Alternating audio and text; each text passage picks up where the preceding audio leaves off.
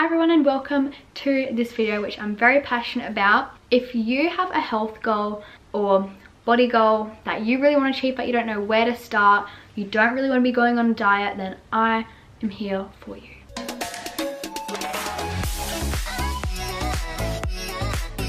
I have done all of that. I've been obsessed with body image and diets and clean eating, all of that jazz, and trust me, it got me absolutely nowhere. I want you to be able to see your goals, whether that you want to tone up, become stronger, you know, feel confident in your body, whatever it might be. I'll help you achieve it in a non-restrictive, maintainable way. So I've got 8 tips for you that you should follow to help you see those results. I've been wanting to do for a while now. I didn't really feel qualified enough to give this information, but now after learning a bit more and experiencing a lot more, I feel like I'm ready. And I just want to make a disclaimer. I'm not yet a qualified personal trainer. I am studying to be one.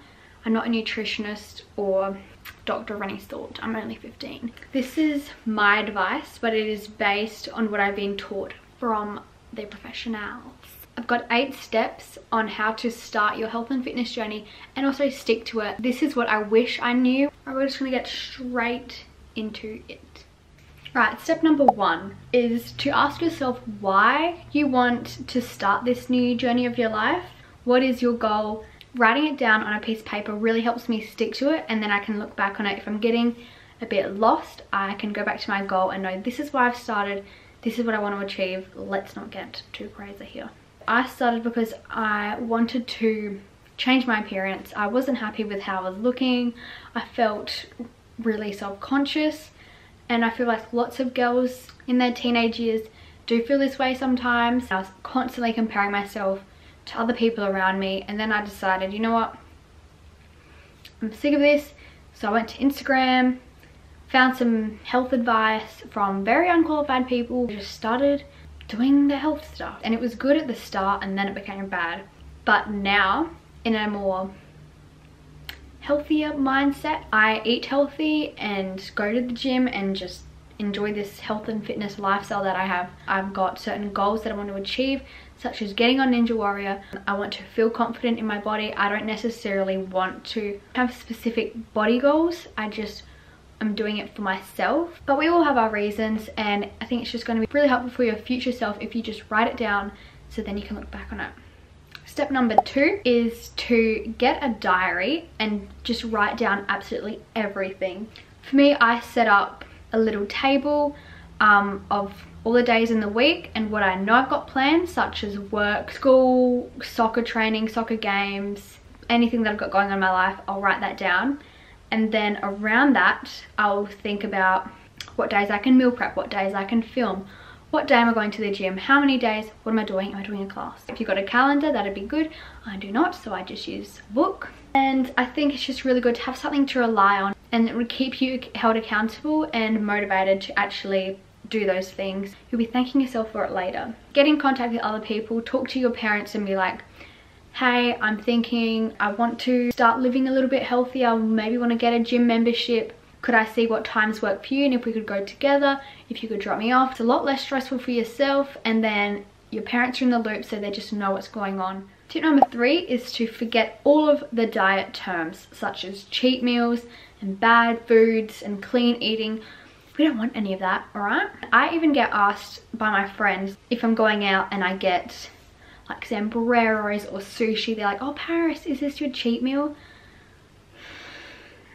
I don't do cheat meals. I don't think you should dedicate a day or a meal just to binge out. You should just be able to eat whatever you want all the time, but make healthy choices here and then. Because if you're restricting yourself and saying, oh, I really feel like just whatever takeout you like, you're constantly going to be thinking about it until you get it. So if you want it, get it, or make healthy version at home. Homemade burritos are so good. All of these clean eating diet terms, they're not maintainable. It's really just not a good mindset to have. These are all restrictive terms, and you know, you don't want to be wasting your whole day, week or month just thinking about what you can't eat. Just go about your day, enjoy life, and when it comes to eating, you can just make some healthy choices and feel good about what you're eating, not need to stress too much. But of course, make sure you're getting in some healthy foods too. So yeah, I just absolutely hate like diet terms.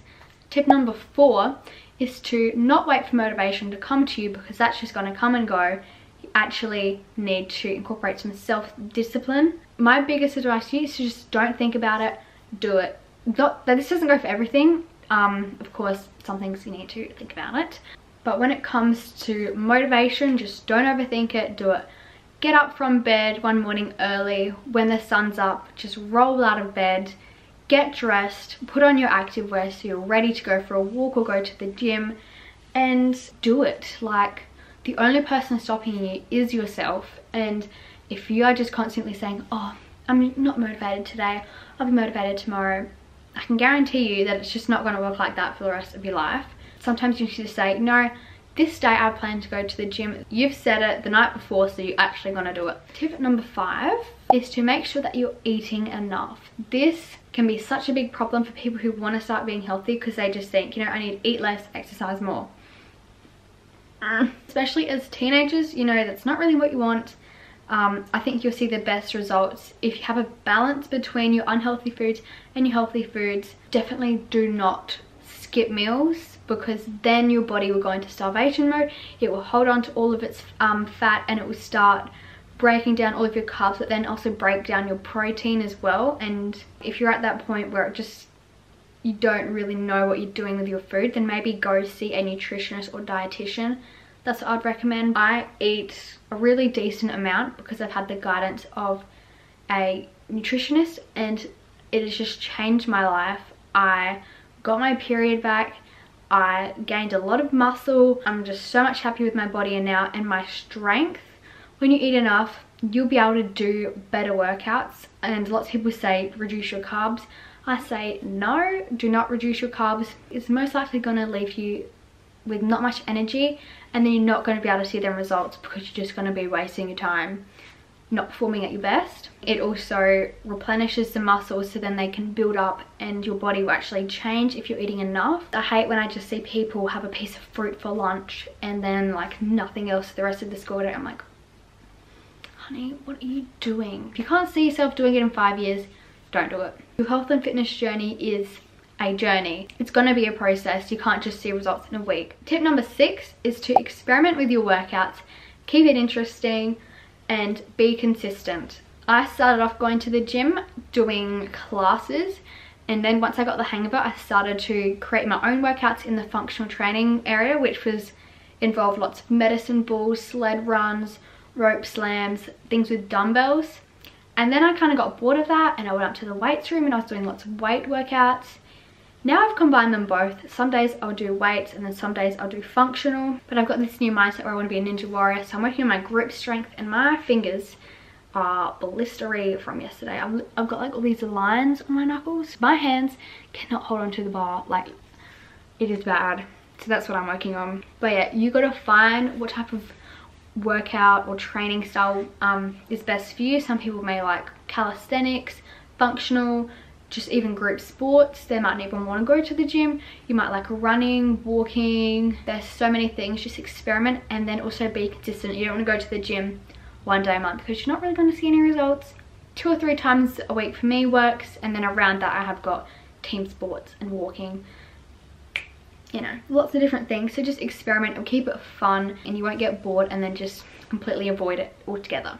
Tip number 7 is to surround yourself with people who inspire you and motivate you throughout your health journey. Don't waste your time hanging around negative people who aren't supportive of you. They're not going to help you achieve anything. You don't need negativity in your life. We're all going to have them people who we don't get along with and we don't like what they do.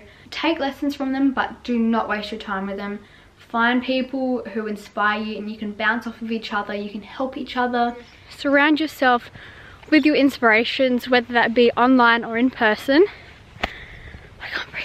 I get really motivated and inspired by listening to podcasts. So as you would know, I really like Georgie Stevenson, Sarah's Day, and I don't know, I'm still on the hunt for more. I kind of just randomly listen to things here and there. Also The Healthy Hustler, starting to like her too. Having a mentor or inspirational idol that you can listen to or just take things from them is really important. I definitely didn't have that when I was starting off in my health. If I'm ever feeling a bit down or unmotivated or just lost and confused, there'll be one Instagram caption from one of them people that just gives me a whole nother perspective, or there'll be a podcast that really inspires me to do something new, or just help me refocus and realize why I'm on this journey of mine, and not to just get caught up in the small things.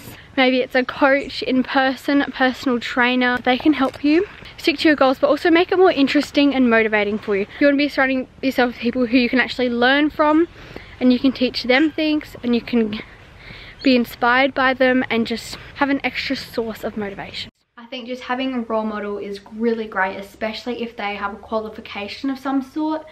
Then you know what they're telling you or teaching you is the facts, and they're just going to help you become the best version of yourself. Tip number 8, my last tip, which is to prioritize sleep, recover and hydrate. You're not going to see any goals if you're not sleeping and you're not taking time to recover. The biggest mistake I see people making is training 7 days a week for about 2 weeks, and then they're just like, you know what, can't do this anymore. I don't get how people live this healthy lifestyle. I'm done. People do not train 7 days a week at the same intensity.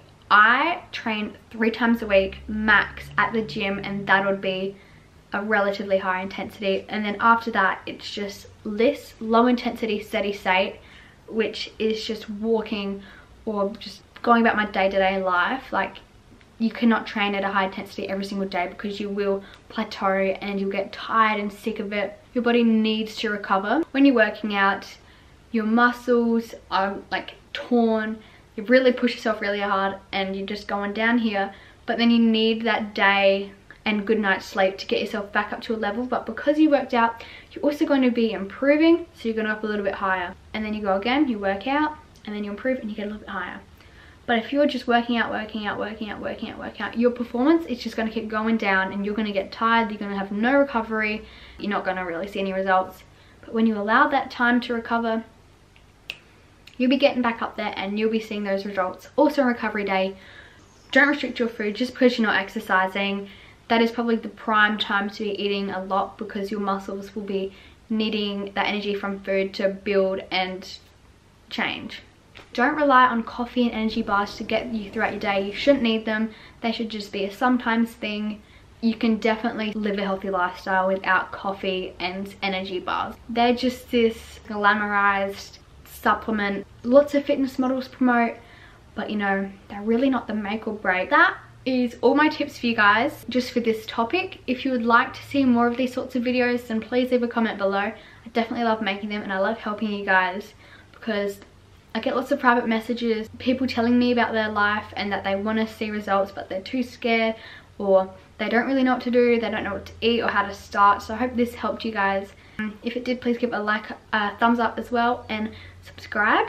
Also want to say a massive thank you to all for 600 subscribers. Oh my gosh, I'm literally so close to 1,000 now. Like, it's so weird. I'm just so grateful for all of you who've been here for me like from the start and just helped me grow. It is a challenging thing putting these things out here, but you know, it's all worth it when I see the responses. So thank you all so much, and I'll see you in my next video. Bye.